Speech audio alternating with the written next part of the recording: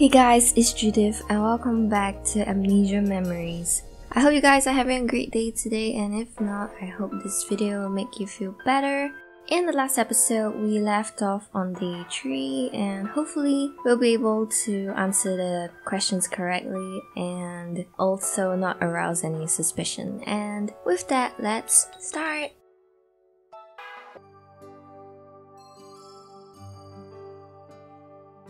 Ikki とシンは今日もいるのかな。なんだかんだ言いながらシンも結構フォローしてくれたし、顔見知りがいると助かるよね。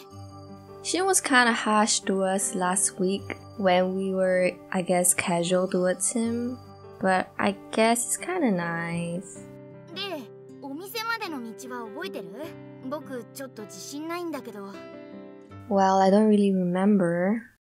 It has been a week since I played it. この後はあっ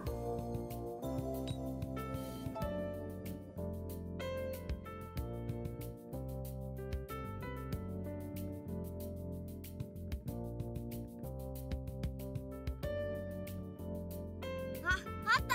よかった。 So we're correct. 全然間違えずについちゃった。君って記憶力いいんだね。Thanks. I don't really have a great memory, to be honest. あ、シンってやつ今日もいる。一期は見当たらないね。あとは店長だけなのかな。貴様! Oh my god. What did I do? 何をボケっとしている。来たなら挨拶くらいせんか。 I'm sorry. 貴様、少しは骨のあるやつだと思っていたが、昨日からの失態は目に寝ぼけているようなら、基礎トレーニングを一からやり直させるからだ。Actually, it would benefit us to do basic training again. それが嫌なら、さっさと着替えて整列しろ。来るなり怒られてしまった。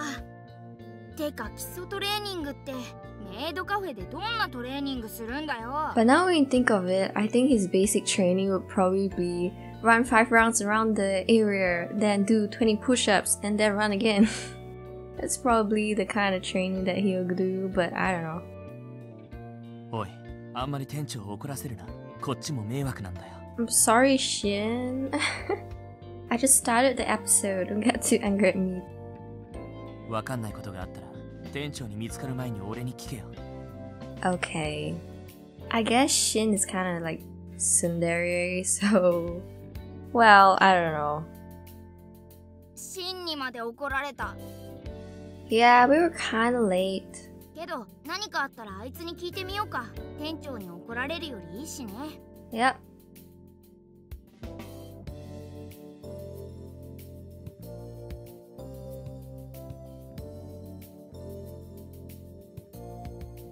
Shokun, ご苦労だった。もう上がっていいぞ。 Yay! Thank you. 貴様。 Oh. I knew it was too good to be true. What did I do again? 何があったか聞くつもりはない。貴様にも集中力の下がる日はあるだろう。だが、仕事に私情を持ち込むな。仲間たちの連携にも響く。Okay. 昨日に比べればいささかマシだったがな。明日はさらに気を引き締めていけよ。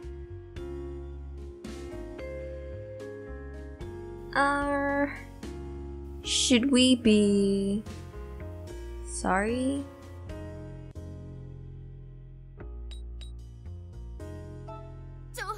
なんて勇気のある冗談を。 What? 元気があるではないか。 Okay, I'm gonna take that as a yes, like a okay. 明日は期待しているぞ。お疲れ様。店長も言ってたけど、昨日よりずーっとスムーズだったよ。 Yeah, without Ikki here, I don't need to care about my amnesia. この調子ならすぐに仕事覚えられるね。っていうか、一応これも思い出すってことになってればいいんだけど。 I think maybe muscle memory also helps to a small extent. まあ、元の日常を取り戻していけば、きっと昨日みたいに突然記憶が蘇ってくることもあるよ。Yep, hopefully. とりあえずできることからコツコツ頑張っていこうね。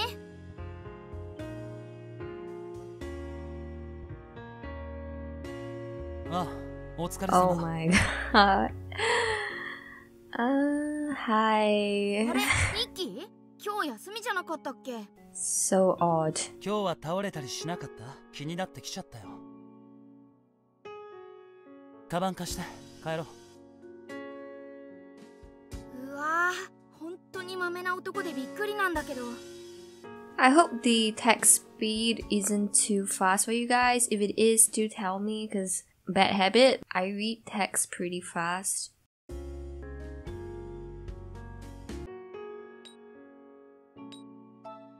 え、何？遠慮されるほどのこと？ねえ、ずっと聞きたかったんだけど、君、何か僕に隠し事してない？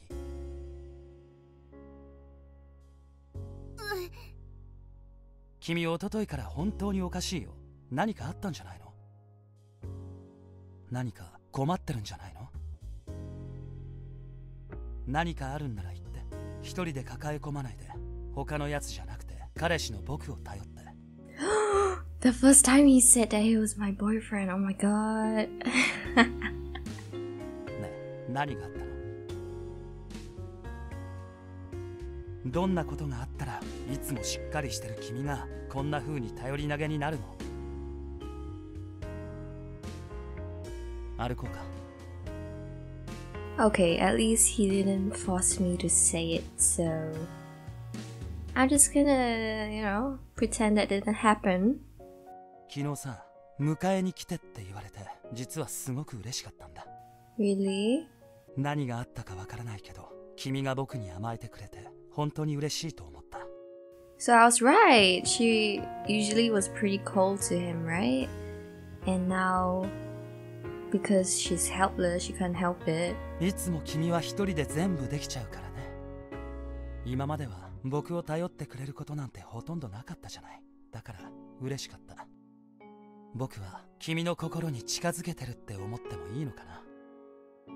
I wonder why the protagonist isn't warming up to him. I mean, I did play the game to its fruition, but it was probably, say, 2 or 3 years ago since I played it. So I don't really, my memory is kind of sketchy, you know.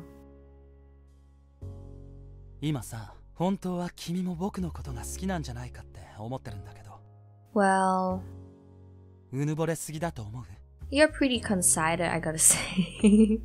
I'm just kidding. But, あ、返事はいいよ。言ってもらえるとは思ってないし。ただ、言いたかっただけだから。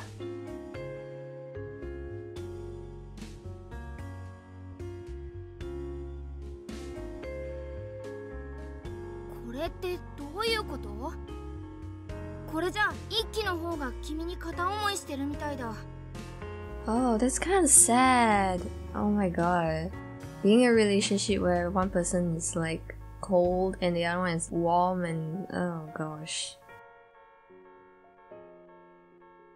でもそれならどうして軽い付き合いに見せようとするの？記憶を失う前の君は一輝がどう考えてるか全部知ってて付き合ってたのかな？ Yeah, based on what we see so far, it seems like she's dating him out of pity, but I don't really think so because if he really wanted to just randomly date a girl, he probably could just hook up with a girl randomly on the street, seeing as how many fangirls he has.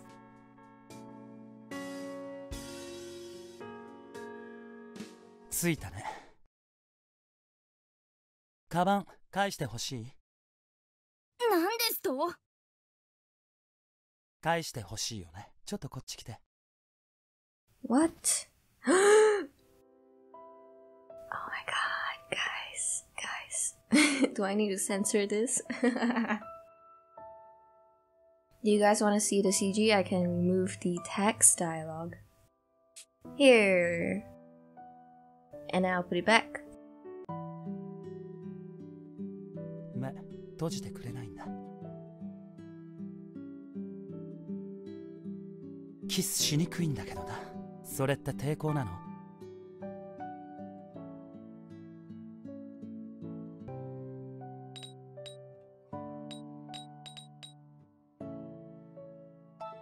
君が嫌ならしないけど、本当に嫌なの？ It's not that I dislike it, but I don't remember if we were to that extent. 僕のことを好きになってくれたのかもしれないと思ったのは、やっぱり僕のうぬぼれだったかな。I think it's kind of sad. He must be used to, He must be used to girls just throwing themselves onto him, and here we are being like, I don't remember what we did when we were dating. ねえ、目閉じて。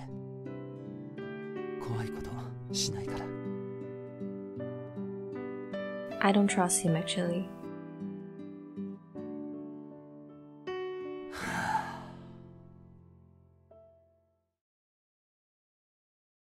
まだダメなの。なかなか落ちてくれないな、このお姫様は。Wow, he called us princess though. 今度こそいけると思ったんだけどね。弱ってるところにつけ込もうとしたのが敗因だったかな。あと1ヶ月しかないのに、また一から信用を築き直しか。こんなに苦戦するのは初めてだよ。What? Why do we only have 1 month left? What are you talking about? I don't know. I mean, if I ask him challenge, he'll know I forgot my memory, so I'm just gonna be like, Ikki, what are you talking about? ああ、ごめん。不安にさせた。でも愚痴くらい言わせてほしいな。君は、もしかしたら僕が落とせなかった最初の女の子になるのかな。Oh, we are a challenge to him. That's kind of annoying. そんなほろ苦い思い出も、たまには悪くないか。Oh, I feel kind of bad now, like his sad face. そういえば、女友達ってできたことないな。いいかもね、友達。I don't know, man. この僕が落とせなかった初めての女の子で、初めての女友達。なんてね。Oh. 嘘だよ。思い出で終わらせるなんて冗談じゃない。What? あと1ヶ月で必ず君を僕の虜にしてみせるから。負けを認めるなんてそんなこと絶対にしない。はい、カバン。Thank you. Bye. じゃあまた明日、バイトでね。おやすみ。おやすみ。今の何？ I don't know. Talking to himself, I guess. あと1ヶ月ってどういうこと？落とせないってどういうことなの？そんなのまるでゲームみたいな言い方じゃないか。あいつ君のことが好きで付き合ってたんじゃないの？ Maybe not.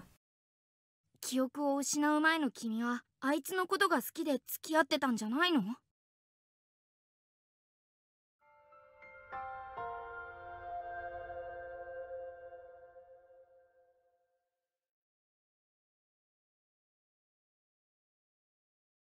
？I'm trying to warm up to Ikki August 4th, but it's not helping that he is like that. おはよう。今日もバイトだね。Ohayo. 一期もシフトに入ってるのかな？顔を合わせるのちょっと複雑だよね。Well, based on how he's acting so far, I don't think it would be awkward. He probably would rebound from it pretty fast anyways. 最初は相談相手になってくれるんじゃないかと思ったけど、昨日のあれじゃあね。一期の本心がわかるまではこっちの事情を打ち明けるなんてとても無理だよね。Yeah, I guess. とにかく気をつけていこう。今の君には確実に信頼できるって人が一人もいないんだもん。That actually sounds pretty depressing, to be honest. 深夜店長は悪いやつには見えないけど。Yeah, but I don't think they are close enough to us to really be concerned about our condition. 私は記憶喪失なんです。でも病院には連れて行かないでね。なんて言える仲じゃなさそうだし。Exactly, Orion. What shall we do, man? っていうか、そんなこと言うと逆に病院送りになっちゃうな。Yeah. とにかくバイト行こっか。Less thinking, more doing. Let's go.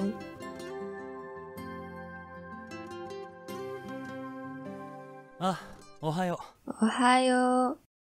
昨日は驚かせてごめんね。あんまり気にしないで。Orion, what's with that face? れだけあんなことしてあんなこと言ってたったそれだけなの？あいつにとっては昨日のことなんて大したことじゃないのかな。はあ、着替えてこよっか。Yep. 15 minutes later. 全員揃っているようだな。それでは朝礼を始める。今日はまず諸君に注意してもらいたいことがある。とある筋からの情報によると、昨日人生の従業員内で交際関係におけるトラブル。 Gosh, who's that sudden sauce? Shin? とある従業員が別の女性従業員に対し淫行を働こうとし拒絶されたと報告を受けている。 I love it. And he's smiling. I love it. This is so horrible. I love it. は I don't know. Is that counted as sadistic? Probably Shin. Maybe Shin.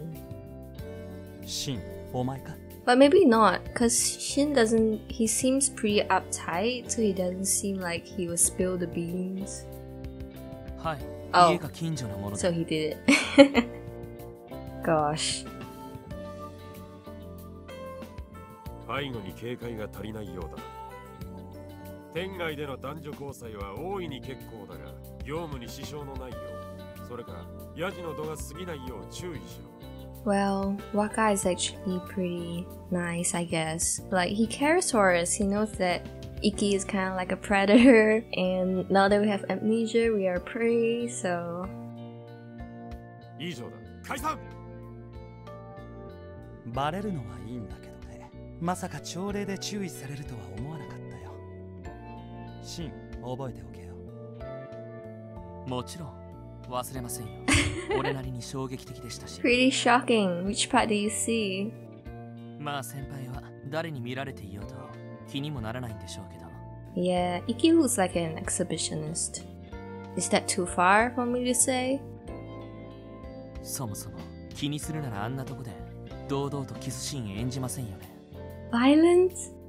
I guess Kabe-dons are kind of considered a little violent, so... 見られるのは気にならないよ。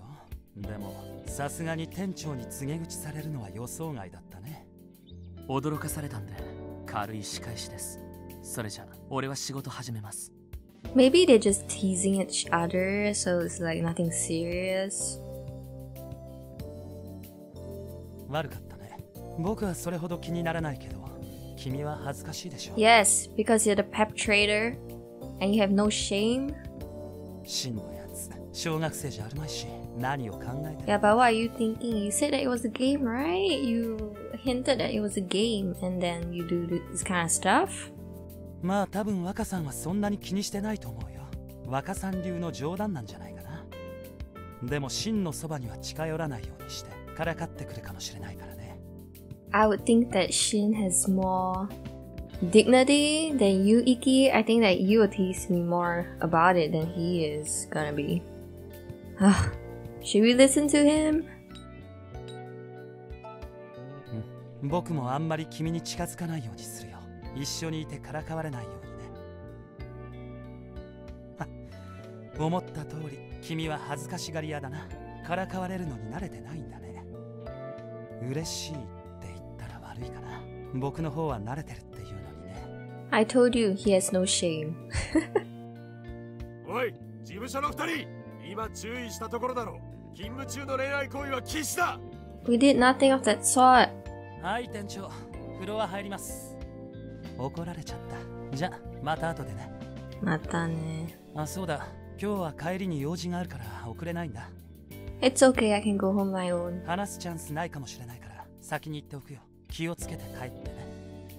Yeah, you too. 本気で気にしてないね、あいつ。Arion just looks really... He looks like he's in disgust towards Ikki all the time. キスシーン見られるのくらい慣れてるって、まあ今時はそうかもしんないけどさ。 Yeah, he's playboy, what can we expect? 普通それを彼女に向かって言うかな。なんかムカつく。I think if Orion had a human fear and he could physically touch things, he probably would have punched Ikki in the face, and I think it would be interesting to see. それにしても真に見られてたとは想定外だったね。あ Oh い yeah. つ近所に住んでたんだ。Did he live in the opposite block or something like that? あ、一緒に帰れないんじゃ。待ち合わせ場所を探るための尾行作戦が実行できないじゃん。やれやれ。とりあえず仕事始めよっか。Let's worry about that another day, I guess, Orion.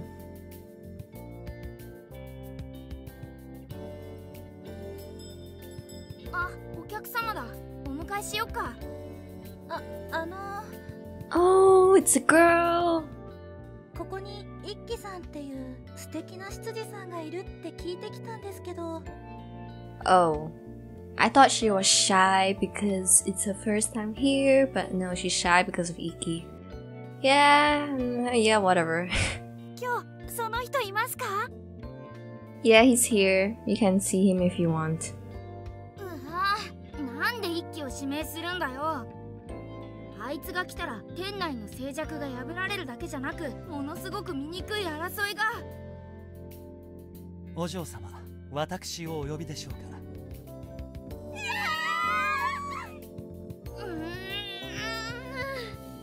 It's okay, Orion. We're used to this, and we have more. 私ミサコっていうんですけど、メアドを教えてもらえませんか？ You better not give her your number. ミサコ、何一人で厚かましいこと言ってんのよ。でも私もメアド欲しい。は？迷惑でしょ？そりゃ私だって欲しいけど。 This is called fear of losing out. いいじゃん。頼んでみるだけ頼んでみたって。ダメだったら断ってくれるよ。I'm pretty sure in real life it's against the rules or like against common courtesy to ask a person their full number if they are currently on duty or like working. Sorry for that. どうですか、イッキさん。やっぱりダメですか？ありがとうございます。ですが、申し訳ありません、お嬢様。Okay, at least in our presence he didn't give them his number. お教えしたいんですが、当店の規則で業務中のアドレス交換は禁止されているのです。You better not give your number after work. そんなルールあったんだ。I think it's common, isn't it? じゃあ業務時間外に来れば教えてもらえますか？そこまでする？とか言ってあんたも来るんでしょ？それはだって来ていいなら来たいに決まってるじゃない。構いませんよ、お嬢様が。Oh my god, Ikki. If this is real life, at the end of work, I'll steam him in a pot of vegetables. He's gonna be dead. But I guess he's a playboy, so since we're dating him, we kinda expected it. But I mean, it's okay to give people your number, but isn't it in a conservative environment like Japan, if you give out your number, isn't it kind of like a hint that you are interested in dating someone? Or am I wrong? Am I like mistaken about it? もしご自宅にお帰りになっても、私のことをご記憶でしたらいくらでも訪ねていらしてください。本当ですか？ええ、もちろん。もしご自宅にお帰りになっても私をご記憶でしたらです。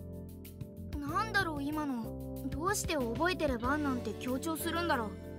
Is it because he feels like his beauty is transient? Is that the correct word? Like it's temporary and like once you are out of his sight, you will forget and like you wouldn't care anymore? あれだけ騒いでれば覚えてるでしょ普通。何ぼーっと立ってるんだよ。焼いてんの？ No, I'm not jealous. I'm just concerned because I'm your girlfriend. そうでもないって顔だな。気にならないわけ。I guess we don't remember, so it doesn't matter either, right? 俺だったら付き合ってる相手が他の男とメアド交換してたら黙って見てないけど。 Right, Shin, you understand me. だって記憶なくす前の君はこの状態を受け入れてたっぽいんだもん。何も言えないじゃん。Yeah, I guess. それとも前の君も内心腹渡煮えくり返ってたのかな。Maybe because he said that we were the independent type and didn't like to rely on him, right? So maybe we just didn't want to tell him that we were jealous because we knew, based on how Ikki acts when we show affection or we just slightly relies on him, he just gets giddy with excitement. So if we did tell him we were jealous, he probably would faint on the spot or something. Okay, we are in a conversation with Shin, right? So assuming he doesn't hear, we should tell the truth, shouldn't we? Because Shin probably doesn't care either. ま、普通そうだよな。好きな相手がああいうことしてればムカつくに決まってる。前から疑問だったんだけど、好きで付き合ってるんだよな。Wait, what? You asked me this before? 先輩に嫌だって言った方がいいんじゃないの？ I doubt he will stop. He will probably do it more and get me more jealous or whatever. 言えるもんなら言いたいよ。Right, Arion? ま、俺には関係ないことだけどさ、変な関係だよな、あんたたち。Yeah, probably. 変な関係だよね、君たちって。Arion.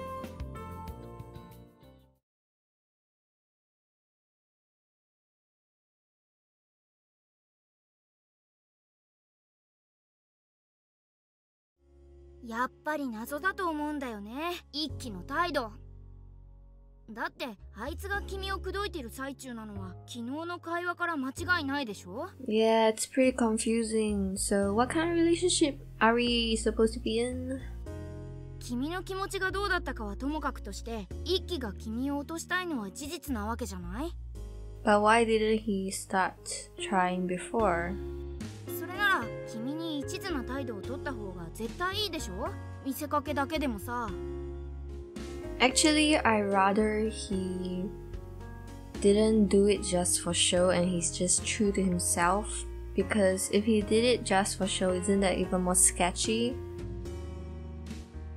なのに、なんであんなに他の女の子とベタベタするんだろう。もしかしてあいつが言ってた体質ってのに関係してるのかな？ Received a new message. Ikki, no subject. Sorry I couldn't walk with you today. Did you get home safely? And confirm button close. なんだかんだやっててもこのまめな気遣いだけは忘れないよね、こいつ。Yeah. で、なんて返信する？ I guess we should continue our act with Ikki and be honest with other people because other people they don't really care.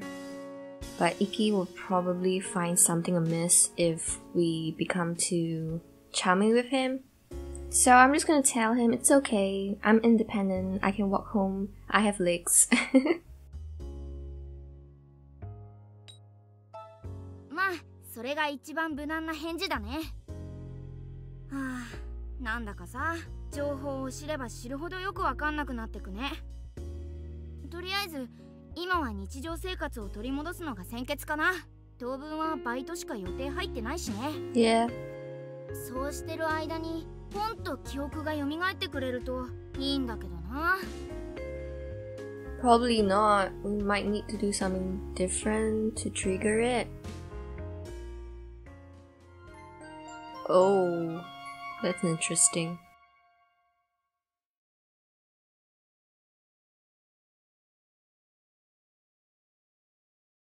August 5th. おはよう諸君、本日の朝礼を始める。Ohio! And with that, I think it's the end of episode 2 of Amnesia Memories. I hope you enjoyed the episode so far. Like and subscribe if you want to watch more. As per usual, new episodes of Amnesia Memories come out every Saturday, 2 p.m. EST time. And yeah, I guess that's pretty much it. I hope you have a nice week, day, evening, morning, whatever ahead, and bye!